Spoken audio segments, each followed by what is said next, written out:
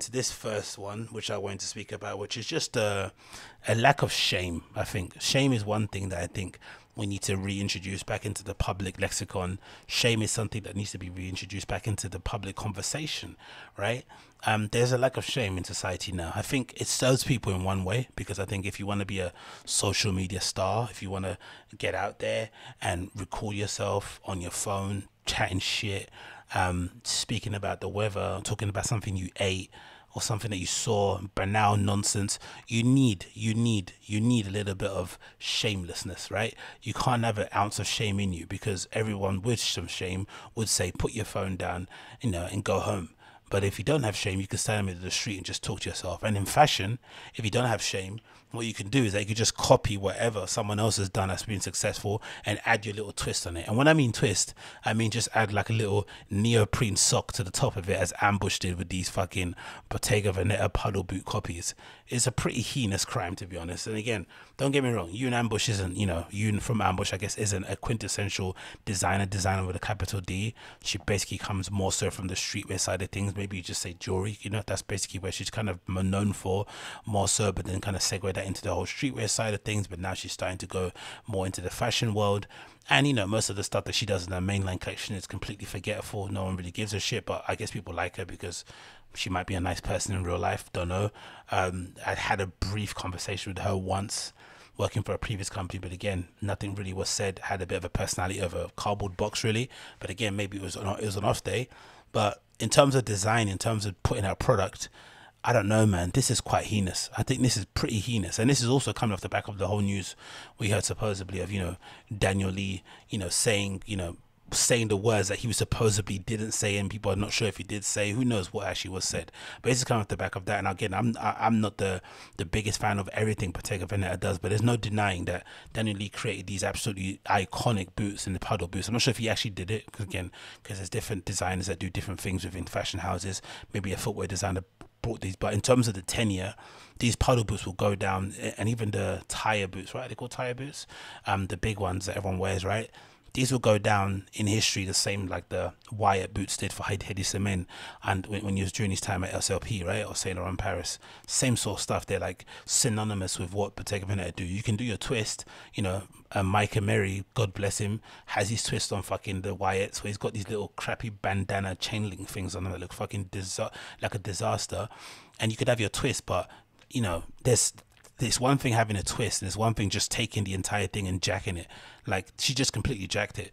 The tread has changed a bit. It might look a little bit more like a, what's that fucking boot that all white people wear, that love to wear, like white people in America like to wear, that looks like a fucking Chelsea boot? What's that boot called? And white people here like to wear them too. Fuck, man. I think you guys know what I'm talking about. It looks more similar to that than it does like a puddle boot, but still, you can still see where the genesis of that idea come from. She would have never done that design of a boot or that shape without seeing this first in the long run. Do you know what I mean? And it's just this particular Veneta boot, again, it's very popular. It's a very unique shape. You can see it from a mile off. You know exactly who wore it. Those pants, man, look so good with those boots, though, innit? Daniel Lee's run at Bottega Veneta, that'll go down in history. It was a very short run, but we got some iconic moments from that. But shape wise, this is basically the same thing. She's just gone ahead and copied them. There's no originality at all in thought or an idea. And it doesn't get called out because I guess you can't exactly copyright, I guess, or patent that shape. Maybe, I think that's a thing. And maybe as well, if you're a designer in one way, shape or form, I know if that was me, if I saw my stuff on like Taobao and AliExpress and shit, I would be actually quite happy. And what are those like t-shirt shops that sell like printed tees? But like, those kind of like one-stop shops where you get like a t-shirt with a BBC logo on it, but it's not a Billionaire Boys Club t-shirt. That for me would be like a good validation as for a designer, that your designs have now kind of traversed and sort of like popped through into the mainstream.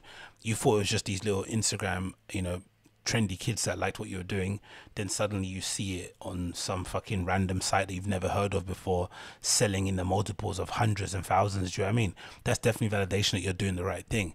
But when it's somebody that's meant to be like a peer, somebody that should be like on your same level, quote unquote, because for sure the Ambush showroom is definitely in Paris, right? They're there where all the big guns are doing their thing, trying to kind of what's that thing called? What do they call it when trying to position yourself in the right place, right? So you go into a showroom in Paris if you're Ambush, because you want to be positioned in the same place of all these other brands.